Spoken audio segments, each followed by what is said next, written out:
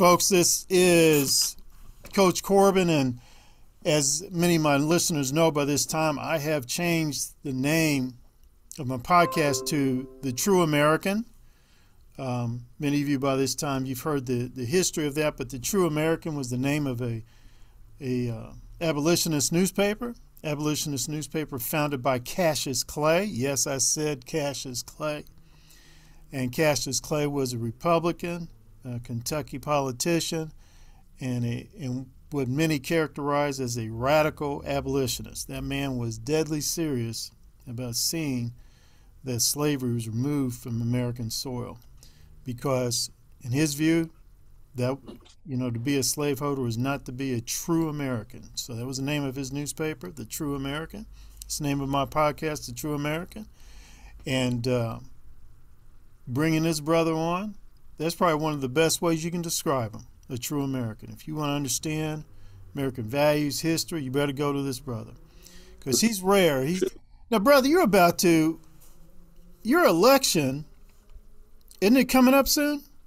Yes, the primary is May 17th, Republican primary, and there's no Democrat running. So basically, whoever wins the Republican primary will be the representative for District 36. Fantastic. And you feel pretty confident about being able to pull that off, winning? Well, I'm certainly giving it my best shot. I feel like I've got a real good chance, but still have to convince enough people to pick my name off a list. It's about earning that name recognition, getting out and meeting enough people that they know who to vote for. And I tell you one thing, speaking to my listeners, folks, we need more thoughtful politicians like this brother. I always get the impression when you speak to a lot of elected officials, they know the sound bites, they know the trigger points, but if you actually just sat down with them and asked them like basic questions, thoughtful questions, they're gonna stumble and stutter. This brother can sit down and like on 1 or 2 points about United States of America, he can sit there and give you a whole lecture. And that's the kind of brothers we need in the Kentucky legislature. Like some of those guys. Who was this one guy? Henry Clay. Yeah. Folks like that. That's what we need. And that's what we have if you put someone like him in office. But anyway, let me get off that. I don't want people to think I'm endorsing you or anything like that, but I will say this. I will be running up and down Broadway if you win. All right. So, appreciate it. Brother, I have you on. We only got so much time. I always try to keep my interviews 15 to 20 minutes. What is this bill I've heard about that's in the Kentucky legislature dealing with transgender athletes? Educate us, brother.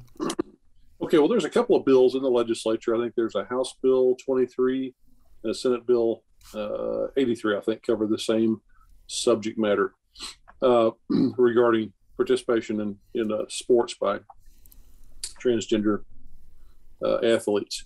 But before I talk about that, let me back up a little bit to the 1960s. I was born in the 60s. I was an athlete in Texas, and along around 1972, about 50 years ago, some federal legislation that came to be known as Title IX was passed. Mm-hmm. What Title IX essentially did was it told people receiving federal funds that they needed to have equivalent funding for boys and girls sports for scholarship opportunities. Previous to that, in the 50s and 60s, college scholarships for athletics were largely a male thing. But with some of the civil rights movement and movement for gender equality, they said, hey, girls play sports too. They should have an equal chance with the boys to go to college.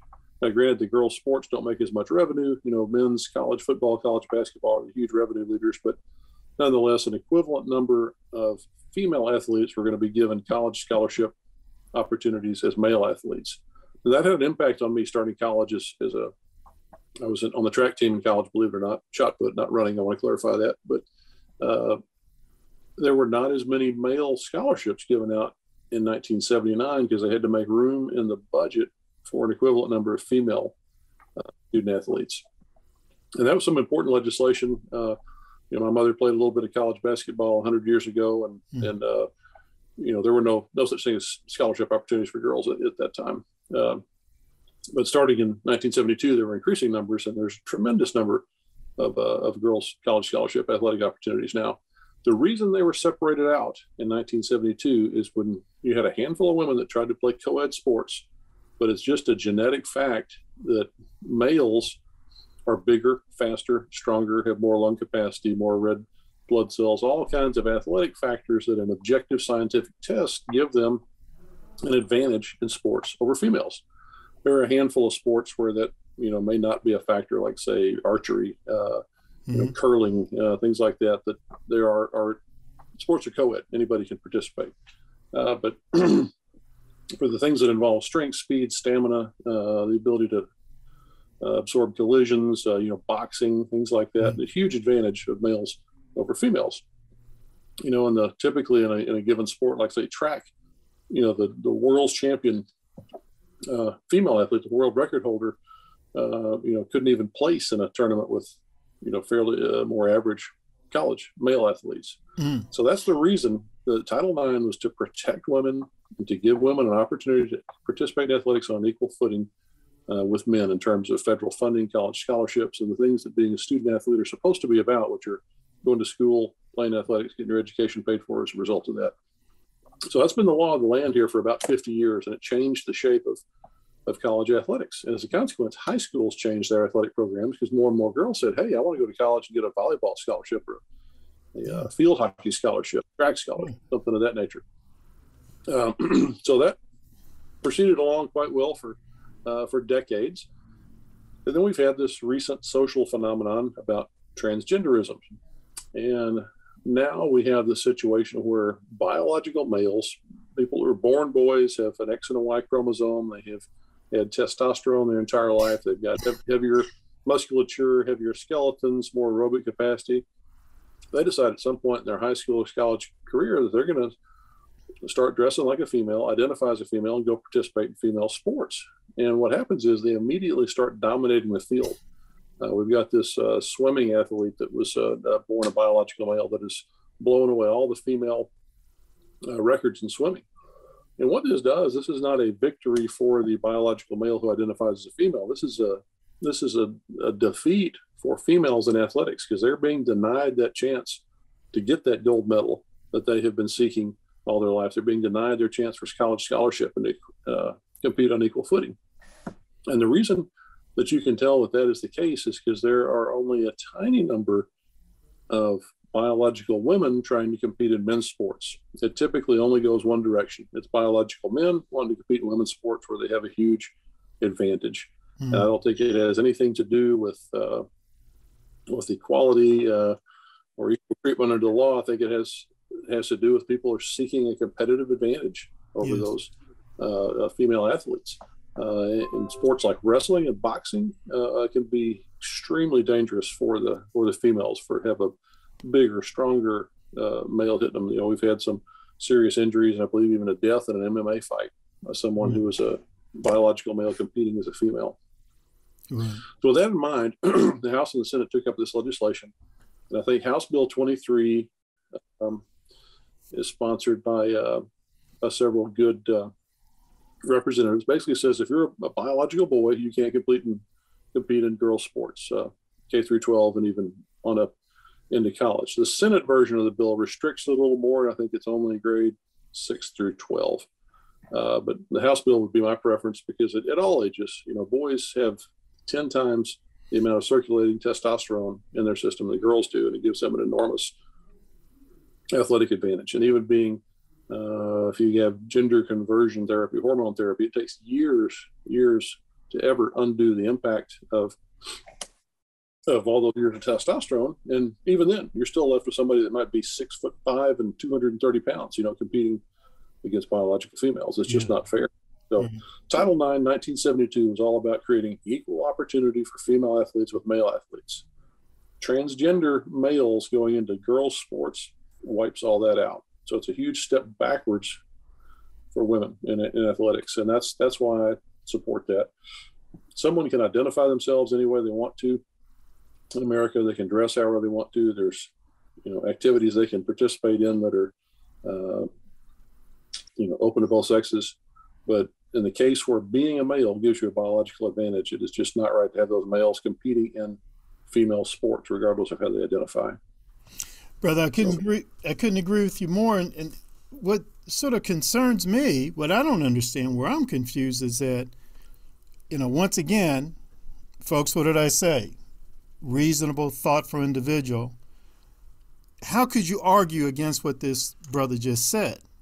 He's not spewing out hatred. He's not talking about, I hate transgender or anything like that. He's just laid out the facts, period. Talked about the science, period. But yet we have some individuals, brother, this is what I don't get. We have some individuals who are still insisting that, oh no, we should have these males who think they're women competing against women. I just, intellectually, I don't see how they're able to justify something like that when it just so brazenly goes against the science. Right. And I think the legislation takes you back to the gender that's on your official unaltered birth certificate. You just can't change that biology later in mind. And if you can change it, you can change. If it is changeable, you can change to one gender and then change back in a couple of years if you want to.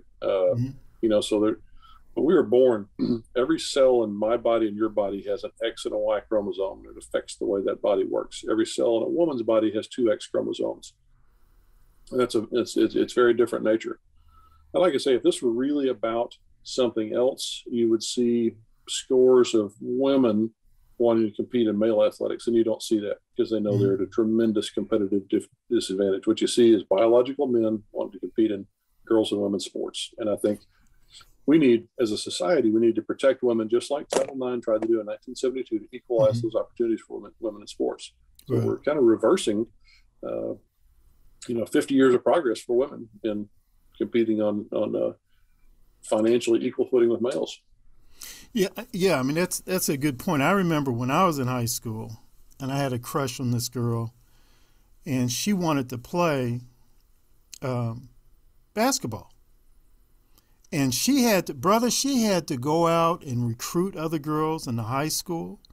She had to go out, and then those girls had to go out and look for a coach. They wanted to play basketball, but they wanted to play women's basketball. They weren't crazy and foolish and talking about, we want to be on the men's or the boys' basketball team. They wanted their own. Her brother played. Her brother's real good, but she could never outjump her brother. She understood that. She got that. And so I never forgot that because she has such a great desire for that. And then she started dreaming. It was just a dream, brother, about being able to go to college on a basketball scholarship. Nowadays, as you know, there are a lot of women who are able to do that, but what helped pave the way were, that young woman who I had that crush on back in high school. They paved the way for that. And now it's all being taken away. Yes, absolutely destroyed and completely eradicated. And then it seems like if a lot of these young ladies speak out about it, all of a sudden they're bigots, they're Nazis, they're evil, they're hateful. Right.